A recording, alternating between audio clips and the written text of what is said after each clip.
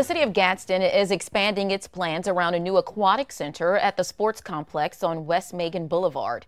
ABC 3340's Erin Wise explains the city is now looking to revamp the entire park, a project that could cost at least $50 million. The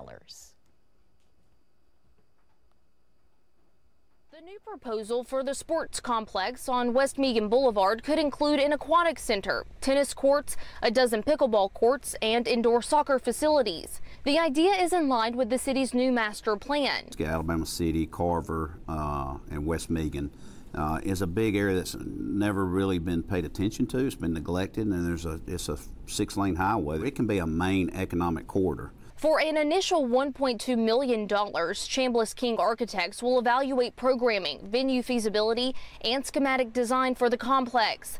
Those elements are due back in 6 months. We want to be able to take this to, somewhere a convention for mixed retail, and where you gotta have the study completed, where you're drawing your people from and how much money it can generate as far as in tournaments. The ballpark budget for the project is $50 to $75 million. It is expected to be done in phases.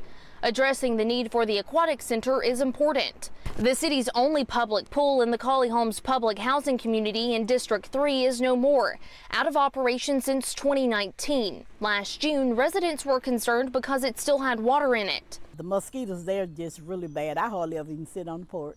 If they're not going to open it, they just need to get the water out of it. Now under the ownership of the Housing Authority, the pool has been filled in and the building on the property slated for a community center.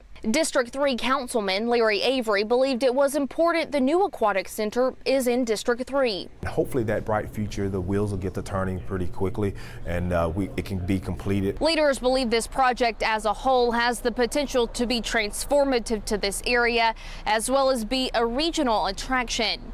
In Gadsden, Erin Wise, ABC 3340 News.